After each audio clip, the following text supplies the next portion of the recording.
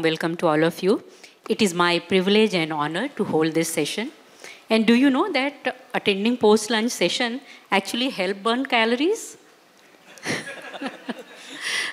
So let's welcome Gulraj Bhatia as the President Healthcare, Imame Limited. Gulraj manages the P&L, sales and marketing for the OTC, Medico, and D2C businesses for the Zandu Ayurvedic range. Today, he squeezed time for us amid quarterly results and investors' calls. So thank you for coming here, Gulraj. And Gulraj, today's consumers are more sophisticated, they are more aware, they are attuned to global trends, and they are health conscious. They prefer natural products. And they are ready to pay premium for the quality products, but at the same time, they also seek value for money. So such evolved consumers, I think they are, driving the marketing trends and reshaping the landscape. So from you, I would like to know how the healthcare and wellness business market in India evolved over the last couple of years in terms of consumers and product categories. Yeah, so I think it's a very pertinent, interesting question. I think, firstly, I'd like to say hello to all of you. I think all of you mostly are from the healthcare industry. And in that context, as you're probably aware, people who've been in the industry for maybe over 10 years, India used to be, if you look at on a scale of global per capita consumption in healthcare, we used to be at a far, far lower level, probably 1/10 or 1/20th of what the evolved markets in the West would be, or even in Asia Pacific. Even in Southeast Asia, our per capita levels of consumption of healthcare products were very low. I'm talking of consumer healthcare products. But from a pharma perspective, from a doctor prescription perspective, our consumption of healthcare products has been fairly good. But from an OTC or a consumer healthcare perspective, people would not really go and buy evolved products. It was a basic problem solution market, so you would have for fever 2 or 3 products like Crocin, like say Calpol, etc. And then even for headaches, there used to be Saridon, Anacin, etc. So in every category, there were 2 or 3 major brands, and then there would be the unorganized sector. But what has happened probably over the last 5-6 years, especially driven by COVID and driven by the surge in online digital marketing, etc., there's been a sea change. Virtually in every product category, as we are aware, there must be at least 40 to 50 products or brands which have come in offering very, very differentiated solutions. And why has this happened? There are many factors responsible, but I would probably highlight 2 or 3. One is that in almost every consumer product category, I'm not talking of healthcare, I'm talking of consumer products in general, consumer durables, consumer electronics, etc., people are becoming very, very evolved, especially in the top 35 or 40 mini metros and metros.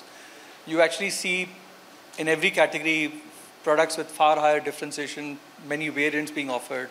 So in a sense, the market is getting evolved at an overall level in India, and the healthcare market is also following suit. It's not that suddenly people's healthcare needs have changed. They have probably remained constant in many categories. But because of the consumer awareness, because the consumer higher discretionary spends, people want to experiment, people want to get the best out of what they are buying. The second factor has been COVID, as I mentioned briefly. During COVID, we had seen the market growing at 50 to 60% for categories such as immunity, such as overall wellness, such as overall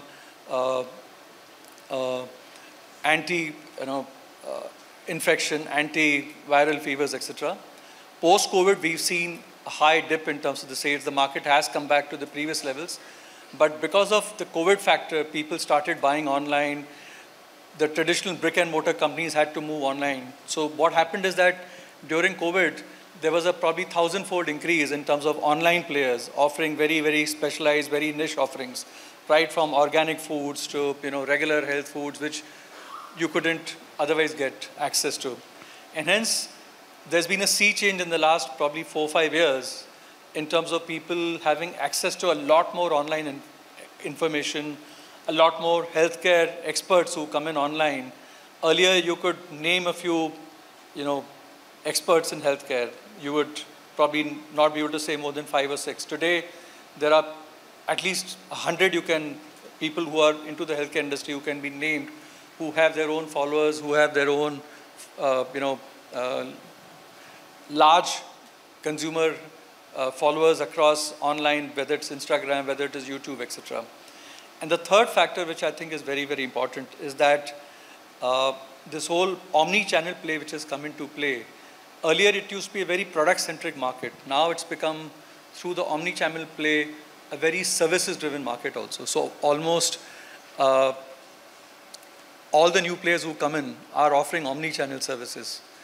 You look at Practo, you look at even Apollo Health, which used to be earlier brick and mortar stores, pharmacies. Today, they are offering a range of services which is more like a 360-degree approach, whether it is diagnostic services, whether it is home delivery, whether it is, being able to get both RX and OTC medicines.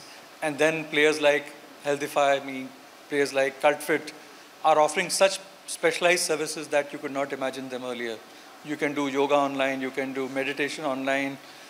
In fact, in certain cities like Delhi, you're actually getting even swimming pool services on a, subscription model basis where you get an exclusive swimming pool in a hotel or in a club, etc. So the market has evolved rapidly, and we are seeing that a change which has come in both in terms of per capita consumption and the range of products and services which are being offered. Wonderful insights. Even I was not aware of the swimming pool offers. I would like to explore it in Mumbai. So Gulraj, can you also like to highlight, certain emerging categories that have gained significance in last, couple of years? See, some of the categories which really boomed during COVID were immunity related. I'm sure people who are handling multivitamins or vitamin C or even Chyawanprash would have seen a boom happen. In fact, interestingly, Chyawanprash was one category which we saw go up by 50%. It was also led by, the government with the Ayush Ministry pushing for, and the Prime Minister pushing for Ayush-based products and Ayurvedic products. But what is interesting is that some other categories which did well during COVID, for example, digestive disorders was a major issue. People were at home. People were having a lack of exercise, sedentary lifestyle. So products related to digestive disorders such as acidity, constipation really did well. They grew by 30–40%. And some of these categories have actually sort of continued the momentum. And digestives is doing still very well. Some of the new categories which have come in the last 3–4 years, which used to be probably not known so much earlier. For example, stress. Stress used to be a word which was taboo till about 5 years back. We had done some researches earlier where people would not like to say openly in front of their colleagues at office, etc., that I have stress. But today it's become far more open. People don't. In fact, people are proud to say that I'm leading a stressful life, etc. And this is one of the most searched categories after hair care and after skin care. So skin care and hair care in the top 30 cities among people up to the age of 35–40 years basically are the most searched categories. And I'm not talking of just skin care, hair care in terms of the regular uses. I'm talking of the more specialized benefits, premature hair graying. In skin care, it's acne, it is eczema. These have become far more predominant, but stress has become the number 3, followed by sleep disorders, again linked to stress. Some of the other categories which are doing very well are the new formats. Earlier, till about say 5–6 years back, the regular formats would be powders, syrups, and tablets.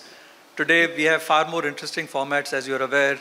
The lead being taken by gummies, which one would have thought would be seen as a kiddie product. Gummies typically used to be consumed by children, but today there are specialized offerings in gummies which are being consumed by people in the age group of 25–35 years quite substantially. And some of the new age startups are doing very well on that. Then there are formats like effervescent tablets, shots, and even in the traditional categories such as digestive disorders, these formats are doing very, very well. Apart from that, there is a high degree of sales coming in from the plant-based or natural food products. So there is a huge increase in terms of CAGR sales of the last couple of years at about 25–30%. in the plant-based products. Protein powders, which used to be the whey protein, are now moving rapidly into the plant-based proteins. So that's another new shift which has happened. Apart from that, some of the interesting categories which probably are doing well, which should continue to do well, would be in the area of specialized single ingredient supplements. So nutraceuticals as a whole has boomed after COVID. There are probably hundreds of startups which have come up in the nutraceutical space. But what is interesting is the use of single ingredient or maybe a couple of ingredient, high dose ingredients which are being prescribed by more the healthcare professionals and even the online healthcare providers. They could be magnesium, they could be ashwagandha, they could be XYZ. So there is a high incidence of personalized medications being used by consumers in this domain. Very interesting points you actually shared. And Gulraj, we would also like to know, do you think that cultural influences and diversity also influences consumers' choice in the healthcare? See, typically India, as you know, has a very high rural consumer base, say about 70% or so. Typically, especially in parts of the north, east and west, people have been used to taking home remedies. So if there's any problem at home, you first try a home remedy. It could be a kadha if you're suffering from throat disorders, or it could be turmeric, or it could be ajwain, etc., etc. So that gradually is now moving into more branded or more differentiated offerings in, say, OTC products. So for example, pehle log haldi kha lete the. Now people want haldi drops or turmeric drops as they're called. And even some of the traditional formats in Giloi, which used to be very, sort of niche, has now become more mainstream. So you have health juices, you have Giloi tablets, you are now getting Giloi supplements in other formats also, like tablets, effervescent, etc. So one shift which you're seeing is move from the home remedies, which used to take time to make, your mother would make them or your grandmother would make them. But with increasing nuclearization of families where both the husband and wife are working, people actually are moving into wanting to have ready-to-use formats. The other major trend which one sees at a cultural level is that the traditional format, if you used to see advertising for maybe brands like Move or some of the health drinks such as Bonvita, Boost, where the mother or the woman would be seen as the healthcare provider for the family. She would be buying products or being actually using products for the children or for the elders or for the husband. But increasingly today we are finding that the woman is becoming far more conscious about her own sense of well-being, about her own sense of health. So we had done a lot of research earlier where about half the women today go and ask doctors for saying, look here, I'm feeling weak, I'm feeling fatigued, can I get a health supplement or a nutraceutical for myself or a multivitamin supplement for myself? And that shift in the last couple of years has gone into far more categories. With, as I mentioned, lifestyle disorders have become far more prevalent. So you have, for women, increasing incidence of menstrual issues, PCOS, PCOD. These were unheard of till a few years back. So what's happened is that because of the increasing sedentary lifestyle or the increasing dual role which a woman has to do of both work and managing the home, these disorders have come in coupled with the fact that they are still not taking good care of themselves in terms of, the kind of food they are eating, etc., etc. So the women's healthcare market is probably going to explode in the next few years. We've seen signs of it through specialized offerings being offered by online players, and it will slowly move into the brick and mortar segment also. Similarly, in the men's segment, digestive disorders have become far more prevalent. People are being far more open to buying products which used to be closet earlier. Shilajit, which used to be seen as sexual wellness. But today Shilajit has become far more mainstream. It's being consumed by people who believe they need more energy, people who are into gymming, people who want instant energy. I'm talking of the shift which is happening from the traditional formats which are becoming far more mainstream now. I think women becoming more aware about their health, that Absolutely. Is a really positive change. Absolutely. And I think access to healthcare services and, products are also, making this change, right? Absolutely. Yeah. All this is, I think, being led by the online revolution which has come in. You would not have seen it if the online segment was not present. Because today, there are people who have no experience in healthcare setting up startups and doing reasonably well, though it's becoming increasingly challenging with the plethora of people who come in.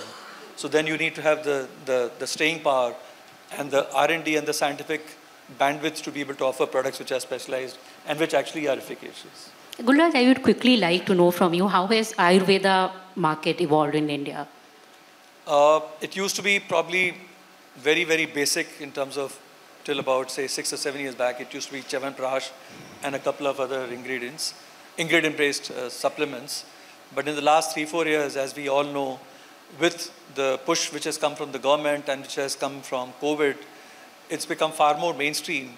And I'm not talking of products which are consumer Ayurvedic products which have ingredients such as amla, which are used in hair oils or which are used in, say, face creams. I'm talking of core healthcare products where today Ayurveda is playing a far more central role. The CAGR growths which are happening for Ayurveda are about 4 or 5% higher than regular OTC. And at Emami, we've seen that happen, and we've been leading the change along with a few other Ayurvedic companies. It's really interesting. And because the market is changing so fast and Ayurveda is getting more popular in India, so we would like to know what initiatives you have taken, to cater to today's evolved and also price-conscious consumers. So it'll be interesting to note that till about, say, in the OTC domain, till about maybe 3 years back or 4 years back, we had about 10 to 15 products in the OTC domain in our Jandu division. Today we have over 100 products. So the last 3-4 years, we launched over 100 products in the OTC domain. And this has been obviously led by both the increased interest which we are seeing in Ayurveda. But at the same time, I think a lot of it has to do with the increased focus we put in from an R&D, from a product development perspective, on getting into virtually every product category which, say, OTC caters to. And the benefits really, while people can debate about, there are always views pro and counter. Some people might say Ayurveda takes time, etc. But my personal experience suggests that that's not the case. With the right formulation, with the right ingredient usage, in many categories, Ayurveda probably delivers far better than the regular OTC remedies, because most of them tend to have side effects, which is why people in India have been a bit shy of consuming allopathic medicines. But in the case of Ayurveda, if a company makes formulations as per the required dosages with the required quality of ingredients, I think the benefits are there to see. And not only in India, even some of the ingredients like ashwagandha, for example, or even curcumin and turmeric, in markets like US have crossed $1 billion in terms of annual sales, because there have been studies, there have been researches which actually prove the benefits. So we've actually seen the benefits come out of Ayurvedic products across the board. It's very interesting. Many of the OTC companies are getting into Ayurvedic products in a big way. Yeah, so acceptance of yoga has gone up. And as you mentioned, from 3 OTC products to 100 products, that is phenomenal, I guess. We would like to know, did you face any challenges in this, transformational journey? And how did you address them?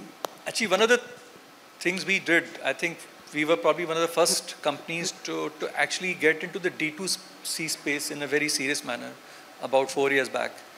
So while we all talk about, the online play, but it's been mostly led by the e-com platforms such as, Amazon, such as Flipkart, or the e-pharmacies which have come in strongly in the last 4-5 years, such as 1mg, such as NetMeds, PharmEasy, etc. But almost all the large players also, including, say, the top FMCG companies, were fighting shy of getting into their own D2C portals. While they had set up D2C portals, but they were more like, having a token presence. They were relying more, or they rely more on the e-com marketplaces, because that's far more, cost effective. But I think our senior man took a very conscious call, looking at what would happen in the next 10 to 20 years, where we believe that the D2C space would become far larger, and we invested a lot into the tech, into the R&D, into the people, into the talent management, and we set up a whole, division on the D2C platform, janducare.com. And we've launched around 70 to 80 products in the last 4 years. And we are seeing a rapid ramp up happen both through the D2C platform, which allows you to innovate, which allows you to look at the low MOQ volumes which are required. So it's not, like the regular brick and mortar business where you need a sufficient number of retail outlets for sufficient media spend. Here you can do a lot more quick turnaround pilot tests and be able to innovate a lot more. So it's a whole ecosystem which we set up, which is where we are actually gradually moving into, both through the regular launches which you're doing, and in the offline space also, we've done a lot of work on looking at offerings which are differentiated, which basically do not become a Me Too offering, because in today's marketplace, a Me Too offering will never succeed. It has to be led by both a product-specific and ingredient-specific benefit which you can quantify and then be able to communicate it to consumers. So there have been many challenges, of course. It's not been easy. It's not been, it's today to attract the right talent, to retain talent. It's a whole ecosystem which has to be managed. Even from a product development perspective, the timelines have to be crashed. How do you do, stability testing, which takes accelerated testing, which takes 6 to 9 months? How do you crash it? How do you make sure that you're building a pipeline which basically you can roll out over the next 3-4 years? So it's been a very good learning journey for us. How much share of sales your D2C channel is driving? This is my last question. It's a bit confidential, but what I can say is that it's probably going to become a significant part of the business going forward. Really very interesting. Now rapid fire round, just which Emami product or services is your most favorite one? While there are a number of them, I would probably look at a Chyawanprash jaggery format which we launched. Like I was mentioning earlier, it's important to do product differentiation in whatever you offer. So, the Chyawanprash market has been dominated by 1 or 2 brands, and we were a small player. We said if we off, and Chyawanprash is a standard formulation. You can't do much to change it because there's a laid down pharmacopoeial index on it. But we came in with a product which, probably most consumers do not know, but Chyawanprash in its regular format contains over 50% sugar, refined sugar. So we said refined sugar is not good for consumers, so we went in for a 0 sugar, but a jaggery, good-based Chyawanprash, and we were the first to launch it in India and globally. And that product has far more benefits than the regular Chyawanprash, because there are 15 to 20 benefits which are good offers versus regular sugar. So we are able to offer that, and it's a great tasting product. It's also not easy to make it because the stability and other factors have to be considered. So that's my favorite. One big change which you would like to see in the market, just quickly. I think from a healthcare perspective, while the market is seeing rapid changes, I think what would be important to keep in mind is that we are moving more and more towards personalized, or individualized healthcare delivery. So I think that's a major change I would like to see as to, with the plethora of products, how can you, in today's day and age, with omni-channel, with AI coming in, how can you offer customized healthcare needs suited to individual needs? And I think that time is not far away. Maybe in the next 5-10 years, you'll actually see people's individual needs being catered to by both AI and by both, personalized healthcare services, actually. What is your own fitness mantra? Actually, I don't have a great mantra, but what I try to do is to be physically, mentally, and spiritually fit. I think we all are probably conscious about the physical and mental fitness, but I think the spiritual aspect probably becomes far more important also in today's day and age. Thank you so much, Gulraj, for sharing your time and wisdom with us. Thank you.